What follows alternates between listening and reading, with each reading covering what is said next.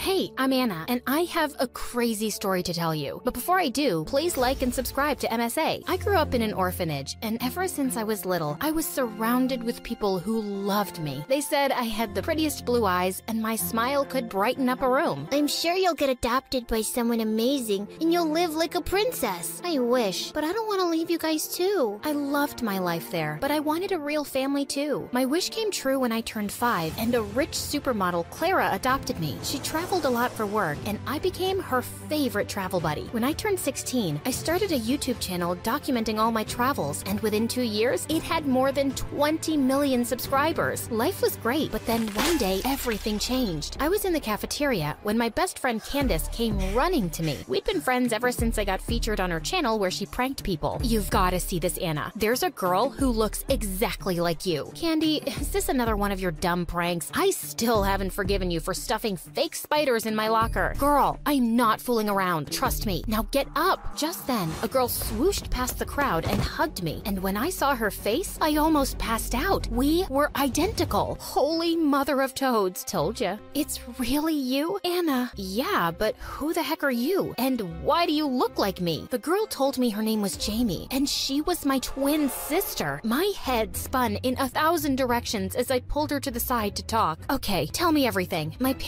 Our parents are from Hawaii, and that's where I grew up. It's a beautiful place. You should visit. Oh, wait, I'm sure you've already been there since you've been everywhere. Get to the point, Jamie. Sorry. So I didn't know I had a sister till I saw your videos. I am so happy to have found you. How are you so sure I'm your sister? Maybe we're just two people who look exactly like each other. When I saw you, I confronted our parents, and they told me that they gave you up because they couldn't afford 2 kids. That makes no sense. Listen, I get it. I look like a homeless person, and you're, well, a queen. I know it's difficult to trust me, but we can get a DNA test to confirm it. And we did take the test. When the results came out, I was shocked. She really was my sister. I was happy and hurt at the same time. The next few days, Jamie and I hung out a lot. She told me she was here on scholarship and was living in some shabby hostel. So I asked Clara if she could live with us. I don't know. I mean, please, you're so busy these days, and I could use some company. But you hardly know her. She is my sister. Clara eventually caved, and Jamie moved in. We set up a room and stayed up all night talking. Slowly, we got close, and Jamie even helped me shoot my videos. One day, we were shooting in the schoolyard when Liam, the hottest guy in school, walked up to me. Wow, and here I thought you couldn't look prettier. Yeah, says the guy who has the whole town drooling over his looks. Did you get a new haircut? She noticed. As Liam left,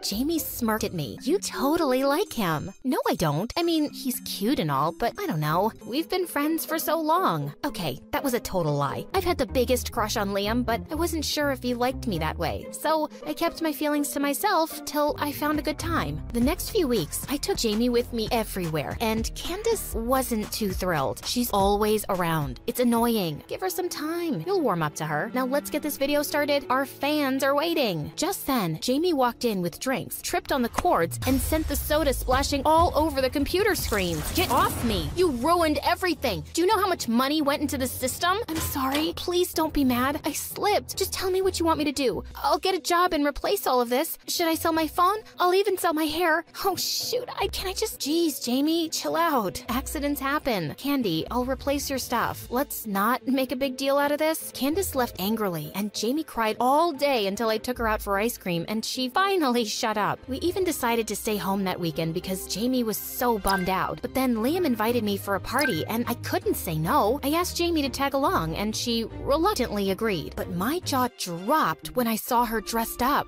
Wow, you look, well, like me. It's nice, right? I wanted to make an impression as your sister. Can't let your reputation stink just because I do. Don't say that. You look great. We were having a blast at the party, and thankfully, Candace was in a good mood, and she and Jamie made up. I was getting some drinks when Liam tapped on my shoulder. I'm glad you showed up. How could I not? It's your party. Listen, I've been wanting to tell you something, but I was waiting for the right time. I like you, Anna. Like, a lot. And something tells me you like me too. Liam, Anna, we have to— Oh my god, I'm interrupting something, right? I'm so stupid. Are you mad at me? I think you are. Maybe I should leave. Or no, wait, I don't have a car or money for a cab. It's okay. I'll hitchhike with some stranger. Hopefully he won't be a kidnapper or a weirdo. Oh my god, Jamie. You know what? Let's just leave together. I'll talk to you in school, Liam. Mom. We left, and I couldn't help feeling annoyed with Jamie. But when we reached home, Jamie's phone rang and she went to take the call. But when she came back, I could tell she was crying. What's wrong? Our parents want me to pull out of school and come back home immediately. You know, Anna, I've never had a friend because Mom and Dad just wouldn't let me leave the house. I hate them. They're crazy. It can't be that bad, Jamie. They chose you over me, so I guess they do love you. I just wish I could ask them why they had... That's it. We should switch places. You'll get your answers, and I'll get some time to think about how to convince them to let me stay here. I don't think that's a very good idea. Sure it is. Aren't you even a little bit curious about them? I was curious about my parents, and maybe going as Jamie wasn't a bad idea, but I couldn't tell Clara. What if she didn't like the idea of me meeting my birth parents? And definitely not Candace, because she would just talk me out of it. We decided to do the switch over the weekend since Clara was out of town. Soon, I was on a plane to Hawaii, and when I reached Jamie's house, I kinda teared up seeing my birth parents, but they looked terrified. Quick, come inside, now, before someone sees you. Hello? No, hi, how are you? Oh, I really hope no one saw you. Just go and clean up and we'll talk.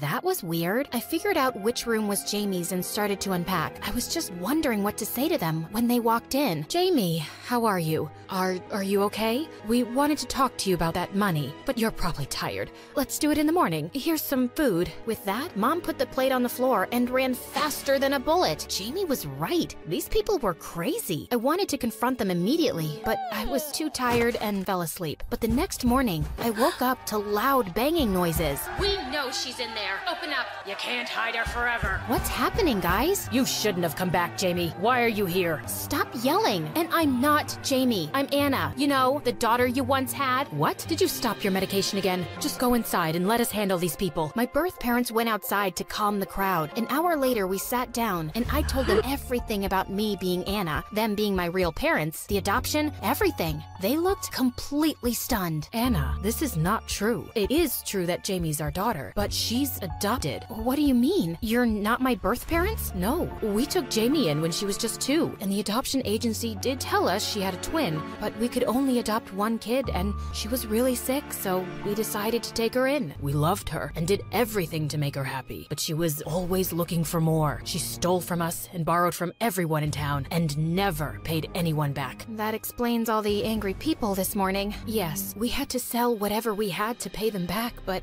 it wasn't enough. When she told us she wanted to go to New York to study, we thought maybe she'd changed for the better. But now you're telling us she found you and she's in your home? She's not fine, Anna. You need to go back, now. I immediately packed my stuff, but as luck would have it, Hawaii got hit by a hurricane. Thankfully, it was a small one, and flights were cleared to go after 2 days. I tried reaching out to Clara, but she was shooting in a remote location, and my calls weren't going through. Just then, I saw in my Insta stories that Candace was having a party, and Jamie was there too, so I headed there. But when I reached the party, my heart fell to my stomach watching Liam making out with freaking Jamie. Get off him, you freak! Oh my god, you're back. I thought you were gone for good. What? Have you gone completely crazy, Jamie? I'm Anna. No, you're not. I am. Really? Then why are you dressed like that? Babe, make her leave, please. Candy, you know me. I'm Anna. Okay, Jamie, you need to leave before I call the cops. Anna told us how you stole from her and how she kicked you out. You can't make a fool out of me. Clearly not, since you're already acting like one. Candace pushed me away, and I was shocked beyond words. Crushed. I went home, only to find out that Jamie had told the guards not to allow me in my own house. This was officially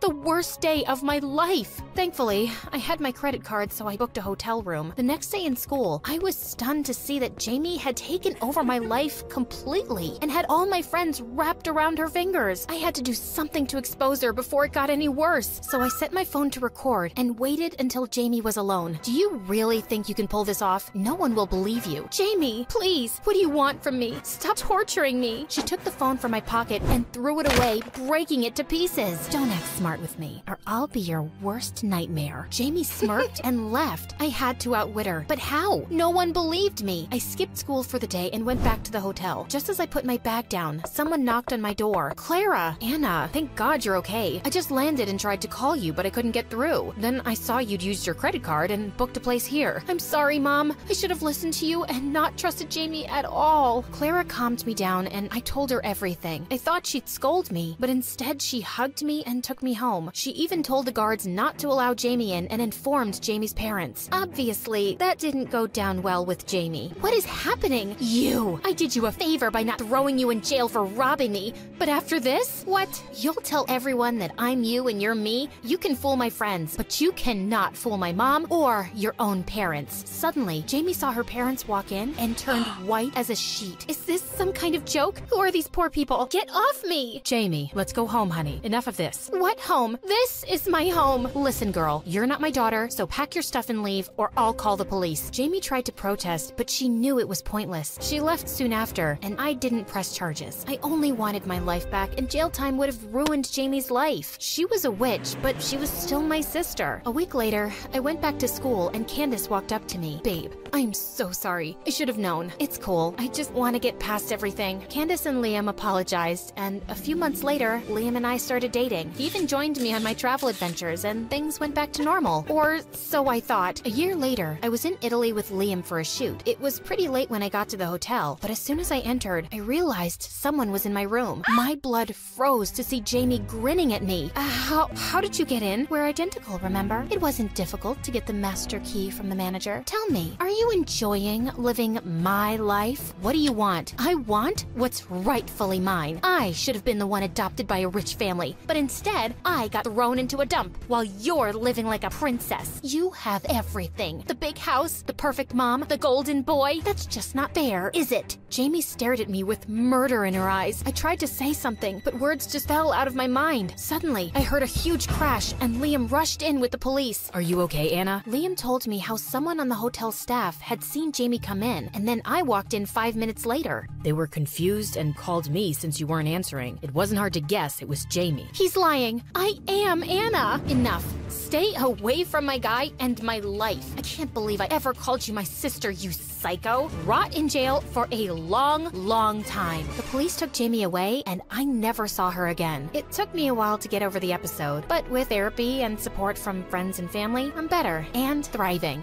Hi, I'm Clarissa, and this is my story. Please like and subscribe. My twin sister Bella and I look identical in every way, right down to the dimple on our left cheeks, and I hate it. Anyone who thinks it's cool to be identical twins is stupid. Mom and Dad thought it was super cute to dress us up in matching outfits all the time, but growing up, it started getting so annoying. No one could tell us apart, not even our parents, so they just called us the twins or the girls. It's like I had no identity of my own. I was just part of a pair. Yeah, we got a lot of buy one, get one free jokes, too. Also, it was everyone's favorite game to try and spot any differences. I think this one's shorter. Her nose is bigger, right? Her ears stick out more. Also, if I pinch your cheek, will your twin feel it? If I punch your face, will your mother feel it? You're basically a part of her. We were in the same class in school, and we did all the same extracurricular activities, and there was always so much pressure not to be the worst twin, because everyone made that instant comparison. Clarissa got an A on her maths test. Why do you have a C, Bella? Bella beat you in that race by a mile, Clarissa. Aren't your legs just as long?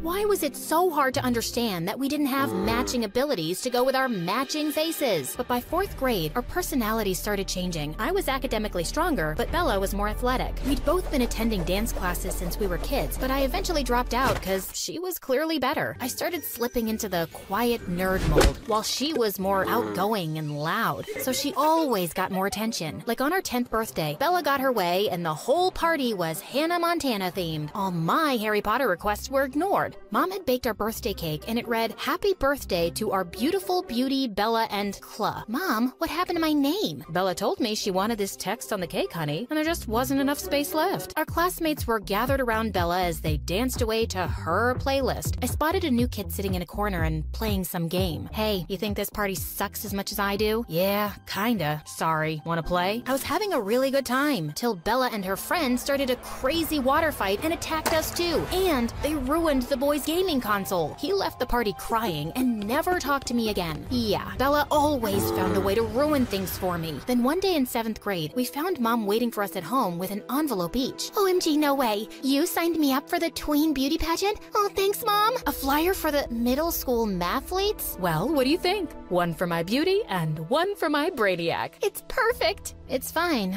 I guess. From then on, my sister got more and more popular, and I became more invisible. By the time we were in high school, Bella's pageant trophies were on full display all over the house, while my mathlete trophies collected dust in my room. My parents clearly loved to show her off more. Well, at least my mathlete's teammate Eugene thought I was really cool. The way you gave that answer right before the buzzer went off, ugh, what an adrenaline rush. You're so smart. You're too nice, Eugene. And you're like a 45-degree angle. You know, 'cause 45 degrees is an acute angle. You're a cutie? Uh-huh, yeah. Good one. So I was thinking, maybe you'd like to have my phone number? I was only half listening because just then, the football team captain Mika walked into the cafeteria. Man, he was some descendant of Hercules. Just sheer perfection. I'd never have the guts to say hi to him, and he'd never notice me. Clarissa? Yes, sure. I'll take your phone number. So you'll call me then? If the need ever arises, then definitely yes. Thanks, buddy. I gotta go to class now. Then one day, things took a bit of a turn when Bella came down with the flu. Oh, my head hurts, and I have a fever. I can't perform at the mall pageant today. Oh, no, my poor baby. Go lie down, and Clarissa will bring you some tea. She can make her own tea, and I'm busy. She's unwell, and you're not doing anything important. Now go. I was so sick of being second to my sister, but when I got back with the tea, I found her snoring, and then I got a crazy idea. Next to her bed was her pageant bag, all packed and ready to go. I grabbed it and snuck out the front door. I was just as beautiful as Bella, and I was gonna prove it. When I got to the mall, everyone was smiling and waving at me. I felt like a movie star. Her dress fit perfectly, and the show went super smoothly. And the winner is Bella. Just as I was accepting the trophy, I heard the most annoying voice in the world. She isn't Bella. I am. Mom couldn't find you at home, and when I saw my bag gone, I knew exactly where you were. How dare you? So what? You're just mad that I could be as good as you any day. Shut up, loser. You mean winner? Bella leapt onto the stage and attacked me. The fight not only lost us the trophy, it also got us banned from all pageants in the area for life. Our parents were furious with me. I was grounded for 2 weeks, and Bella basically pretended I didn't exist after that. She even blocked me on all social media. But at school, it seemed like everyone had heard the pageant fight, and people were noticing me more. And I almost turned to jelly when Mika approached me. Hey, not Bella, right? Right. I'm, what's my name? I forgot. Clarissa. I'm Mika, the football captain. I loved that gutsy stunt you pulled at the mall yesterday. We're having cheer tryouts tomorrow. Why don't you come too? Cheer tryouts? Sure. I'll be there. Perfect. But, change your look or something. I want to be able to tell you apart from Bella, okay? Sure, Mika. I've wanted to change my look anyway. I was so excited for a fresh start. At home, I looked up some videos online on how to cut my hair. I decided bangs would be easiest. So I went to the bathroom, plugged in my dad's electric razor, and cut myself some bangs. And they turned out super cute. That was until they moved a bit, and I saw that I'd shaved off my eyebrows too. I was horrified. There was no way I could go to tryouts looking like that. I couldn't even leave the bathroom looking like this. I started rummaging through the cabinets to find something that could help fix my eyebrows. I found a bottle of spray-on hair that my dad sometimes used to cover his bald spot. I aimed it at my forehead and sprayed, but it made me look like a caveman with a bushy unibrow. I scrubbed it off just as there was a knock at the door. Clarissa, are you in there? You better not be stealing my makeup again. Just washing my face, Mom. I'll be right out. Oh, I could use my mom's makeup to hide the damage. I found an eyebrow pencil and quickly scrawled them on as best as I could. Then I brushed my bangs over my forehead and snuck quietly out of the bathroom. There you are. Wait, did you just cut your hair? Some people are just desperate for attention. So pathetic. Just trying something different. Mom, I have to go run to the store and get some things for a school project, so bye. At the store, I was lucky enough to find the perfect solution. Tattoo sticker eyebrows. I rushed home with them and went to my room to try them on. Just put them on, spray a little water, and voila! I set the timer on the phone and laid back with the washcloth over my forehead, awaiting my beautiful new eyebrows. But when I looked at the results, I almost fainted. They looked super crooked. I scrubbed and I scrubbed, but they just wouldn't come off. I laid in my bed, sobbing uncontrollably. Why are you making sounds like a dying whale? OMG! What happened to your face? I just wanted to change my look for the cheer tryouts, but it's all gone so horribly wrong. What am I gonna do? Well, maybe if you hadn't pretended to be me and ruined my pageant career. Wait, that's it. You can pretend to be me. Oh, please, Bella, I need this. Mika himself asked me. You know I've always had the biggest crush on him. Yeah, I've read your Dear Diary sob stories. What? Not important right now. And okay, since you're begging and you look so ugly, it's almost sad. I'll do it, but only if you do my homework for a whole year. Are you kidding? Ugh, fine, I'll do it. Just get me the cheerleading spot, okay? You got yourself a deal, Uggo. Mom let me stay at home for a few days when she saw what I'd done, and Bella left for school the next morning. I didn't really trust her not to mess things up for me at the tryouts. I needed a spy, so I called Eugene. Hey, I know this is a lot to ask, but I'm really unwell. And I asked my twin Bella to do the cheer tryouts for me. Could you just go and see how she does? I don't know who else I can trust. Of course I'll do it. Want me to drop by later with some soup too? We could watch some MSA videos, or I could show you my cat's pictures. That sounds amazing, but what I have is really contagious.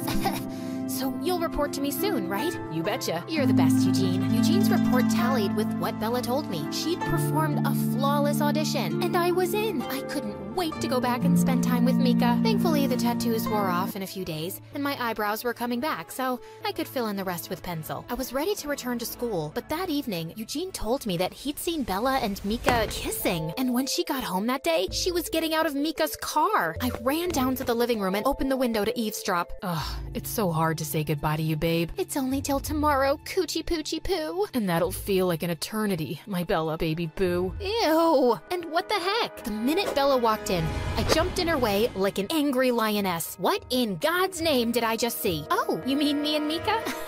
Silly. Didn't you want to ask him out? I just did it for you. As you. No, don't lie to me, witch. I heard him say, Bella boo boo boo. He knows you're Bella and not me, Clarissa. And then her face turned totally evil. Yeah, okay, whatevs. I took a picture of you in your sleep and showed him your freaky eyebrows and told him you'd sent me in your place. We had a really good laugh and we just bonded. You took away my pageant life, I took away your guy. Trust me, he's way out of your league anyway. I let out a snarl and attacked her. My parents came running when we crashed into a table and pulled us apart, and I swore I'd never speak to her for the rest of my life. But watching her and Mika together in school and thinking of how they must have made fun of me made my heart burn. And then I found something in the mail one day that gave me the perfect opportunity for revenge. I knew I was successful when Bella screamed at me in the school hallway one day. Clarissa, what did you do? What are you talking about? Something boring, probably. Why do I have a rejection letter from the dance academy of my dreams, which says that my audition was way below their standards? I never went to any audition. Oh, yeah, that. See, I received the invitation for the audition and I decided to go as you. Now, I haven't danced in a really long time, so I was kind of rusty, but I thought I did an impressive chicken dance. I will kill you! Well, that was effectively the end of our relationship. Somehow, it didn't feel as good as I thought it would. No one at home was talking to me now, and even Eugene seemed distant. Hey, am I imagining it, or are you avoiding me? No, Clarissa, you're not. I just don't like what you did to your sister. What? She started it? No, you started it when you went to the pageant as her. You don't really know everything about us, Eugene. It gets really tiring being overlooked and invisible. Actually, I do know something about that. I literally joined the mathletes to get close to you. I dropped every possible hint that I like you, and you're not so dumb that you didn't pick up on it, but you just used me when you needed me. And now you need me again because I'm guessing other people in your life aren't talking to you. Well, I have a little more self-respect than that. Goodbye, Clarissa. The last few months of high school were really lonely. Bella got into an amazing dance school across the country, but she still didn't seem willing to forgive me. And even though we hadn't gotten along in a really long time, I felt sad that she'd be out of my life soon. And you're taking my kidney. Say you're my better half, Bella. Don't push it. Okay. I know I haven't been very nice to you either, and I'm sorry too. I didn't even like Mika that much, so thank God he cheated on me and we broke up. Serves you right. Which reminds me, I gotta call Eugene before the surgery and apologize to him too. What kind of name is Eugene? That's Latin for ugly, girl. Well, Latin is a dead language, Bella, much like your love life. Some things never change, do they?